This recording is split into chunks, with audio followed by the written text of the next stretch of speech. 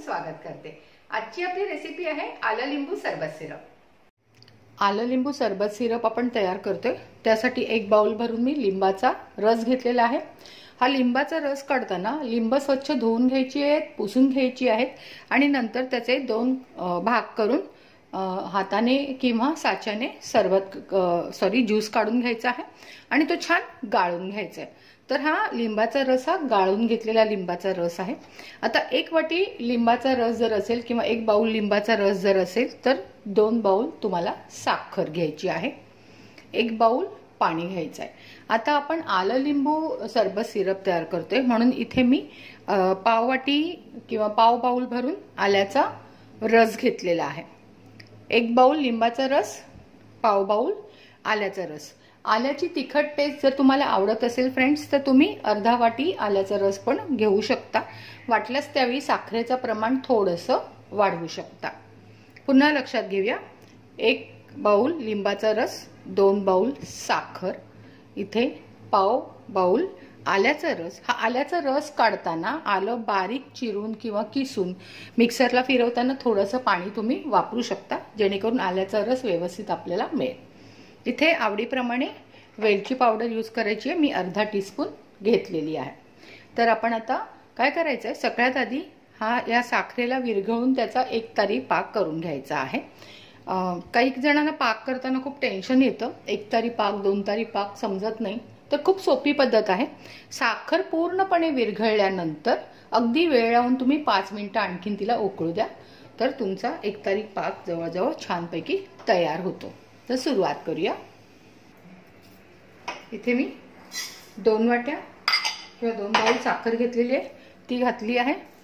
त्यात 1 बाउल पाण्याचा वापर केलेला आहे, पाणी घातलंय मी। आणि आता आपल्याला ही साखर छान याच्यामध्ये विरघळवून घ्यायची आहे, पूर्णपणे विरघळली पाहिजे साखर। थोडंसं असं हलवत राहायचं आहे। गॅस जो आहे तो मी सध्या मध्यम आचेवर ठेवलेला आहे।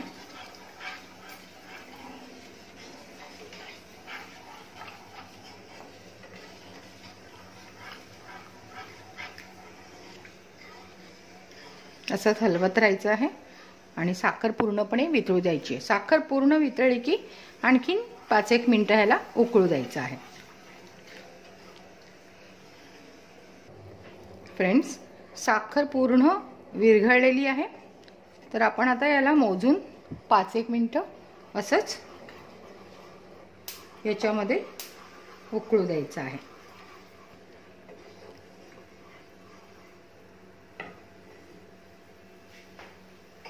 त्यामध्ये आपण आता ही वेलची पूड घालूया, अर्धा टीस्पून इतकी वेलची पूड मी याच्यामध्ये मिळवलेली आहे। 5 मिनिटांनंतर गॅस बंद करायचा आहे आणि हे सिरप पूर्ण थंड होऊ द्यायचं आहे। बघू शकता याला एक बारीकशी तार येते आहे, तर आपलं सिरप जे आहे ते तयार झालेलं आहे। हे मी तुम्हाला तार आलेली दाखवलेले फ्रेंड्स, पण साखर पूर्णपणे वितळली की 5 मिनिटं ह्या पाकाला उकळू द्या आणि गॅस सरळ बंद करून टाका। सरबत सिरपसाठी तुमचा हा पाक एकदम परफेक्ट तयार होतो, त्यासाठी टेन्शन घ्यायची आवश्यकता नाही। आता ह्याला आपण गार व्हायला देऊया। पाक छान थंड होत आलेला आहे, तर त्यामध्ये मी आता त्यामध्ये आता मी आल्याचा रस घातलेला आहे आणि आता हा लिंबाचा रस घातलेला आहे। आल्याच्या रसामुळे ह्या सरबताला खूप छान टेस्ट मिळते।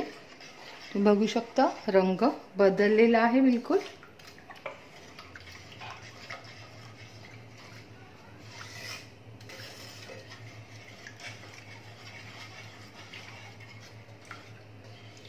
व्यवस्थित मिक्स करून घ्यायचं आहे आणि पुन्हा ह्याला छान थंड झालेलंच आहे, पण अजून थोड्या वेळाने ह्याला काचेच्या बरणीमध्ये किंवा तुमच्याकडे जर सरबताच्या बाटल्या असतील रिकाम्या, आपण बाजारातून सरबत घेऊन येतो तर त्याची एखादी रिकामी बॉटल असेल तिला स्वच्छ धुवून घ्यायची, सुकवून घ्यायची आणि त्याच्यामध्ये हे सरबत भरून ठेवायचं आहे।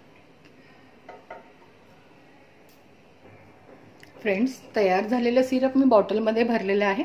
माझ्याकडे पीच सरबताची बॉटल होती, ती मी ठेवली होती सांभाळून, तर त्यात मी हे सिरप भरून ठेवलंय। हे सिरप तयार करून तुम्ही फ्रीजमध्ये ठेवू शकता, अगदी आठवडाभर छान राहतं हे। तर उन्हाळ्यामध्ये तुम्ही अशी सरबत बनवून ठेवू शकता, जसं आपण हे लिंबूचं सरबत बनवलेलं आहे तसं कैरीचं पण तुम्ही तयार करून ठेवू शकता। आता हे लिंबूचं सिरप आपण तयार केलंय, लिंबू आणि आल्याचं सिरप आहे हे, त्याच्यामुळे ह्याचा रंग असा थोडासा लालसर ब्राउनिश असा दिसतो आहे। फक्त लिंबाचं जर तुम्ही सिरप तयार केलं, सरबत सिरप, तर ते थोडंसं पिवळसर दिसतं। आता तयार करताना बघूया आपल्याला कसं तयार करायचं आहे। तयार करताना थोडासा बर्फ घाला आवडीप्रमाणे, ज्यांना थंड आवडत नसेल त्यांनी बर्फ न घालता पण सरबत केलं तयार तर छान लागतं। आता त्यानंतर आपल्याला घालायचंय हे आलं आणि लिंबूचं सिरप।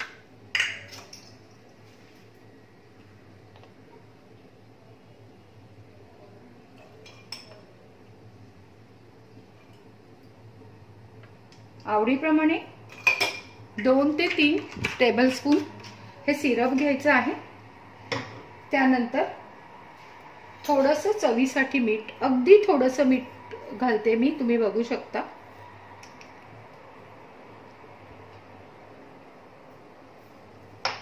हे साधं मीठ घेतलेलं आहे मी, आणि थोडंसं काळं मीठ घेतलंय, त्याने खूप छान टेस्ट येते।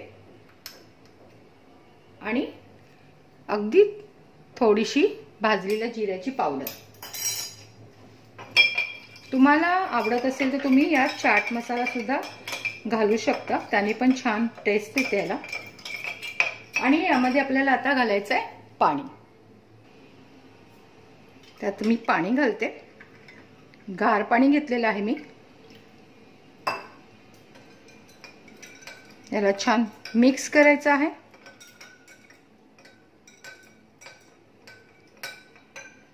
टेस्ट करून बघते। फ्रेंड्स, अगदी सुंदर मस्त सरबत तयार झालेला आहे। तर अशाच पद्धतीने लिंबू आणून फ्रेंड्स, हे तर मी आलं लिंबू सरबत सिरप तयार केलेला आहे, त्या लिंबाचं पण असं करू शकता। मी लवकरच ती रेसिपी पण तुमच्या समोर दाखवणार आहे। तर आता मुलांना बाहेरचे कोल्ड्रिंक्स न देता असं सरबत घरी तयार करून ठेवा। पाहुणे आले तर अगदी घाई होणार नाही तुमची, असं सिरप जर तयार करून ठेवलेलं असेल तर पाहुण्यांना पटकन सरबत तुम्ही देऊ शकता, खुश करू शकता, आणि फ्रेंड्स स्वतःही याची मजा घेऊ शकता। फ्रेंड्स, इथे आलं लिंबू सरबत सिरप तयार करून दाखवले मी, आणि त्यापासून छान सरबत देखील तयार करून दाखवलाय। माझी ही रेसिपी फ्रेंड्स तुम्हाला आवडली तर प्लीज लाईक करा, शेअर करा, आणि माझं चॅनल अजून ज्यांनी सबस्क्राईब केलेलं नाही प्लीज सबस्क्राईब करा। माझे व्हिडिओ स्टार्ट टू एंड पूर्ण बघा, आवडले तर लगेच कमेंट बॉक्समध्ये कमेंट कळवा, काही सूचना असतील तर सूचना पण कळवा। मला नेहमीच त्या कमेंट्स वाचायला आवडतात, आणि तुमच्या सूचनांचा पण मी नेहमी विचार करते। तर तुम्ही माझे व्हिडिओ पाहत आहात, शेअर पण करत आहात, कमेंट्स पण छान छान येतात, त्याबद्दल खूप खूप धन्यवाद।